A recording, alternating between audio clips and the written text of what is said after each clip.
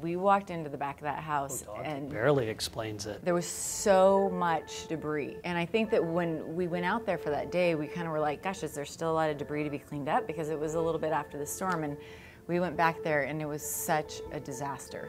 Well, and the property just went on forever. Yeah, it did. Went back and, yeah, I didn't think we'd get it done in the morning. And I think the crazy thing about that is if you were the homeowner, Everett in this case, who is a Navy veteran, and he's an older gentleman, and if he walked outside and looked at that, it's impossible. There's no way that one person could have done that. And I think we went in with a team of 15 people, and we actually went through that fast. We got it done remarkably fast. It was great for my kids to get out and see the people that are not as fortunate as we were for the storm. We had a little bit of yard damage, but other than that, we did fine. So it was a nice experience to get them out to see that not everybody had the same thing. We had 2 teams, 6 houses in Fort Myers and Bonita Springs, and I think everyone was appreciative. I think for our group, Everett, who was the first gentleman, was probably the most appreciative. He sat out and watched the whole thing, just kind of in amazement, and I heard him talking to his son, like, come out here, look what's happening, like these people, look at what they're doing. And it was just like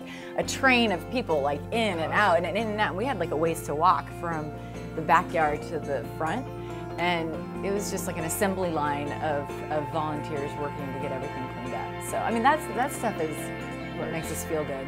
And we give a lot financially as a bank, as an organization, and as individuals we do too, but getting out there and helping and actually getting your hands dirty, in this case literally, I think it just is, it's special. It is, and to see the group come together and do something that looked like it should have taken a day and a half and knock it out in a couple of hours was really pretty cool. I think what's great and what was so good with United Way and what we experience as a bank is that anytime we do want to help in any way, it gets organized and it gets done. And so we're so fortunate. I mean, we have a lot of people who want to help, but the United Way is amazing because you just make it happen and you make it easy for the people who are volunteering. So really all we had to do was show up and do some work. And that makes it great too, because you feel like you're doing something, but it's side by side with the United Way. So it's a great team effort.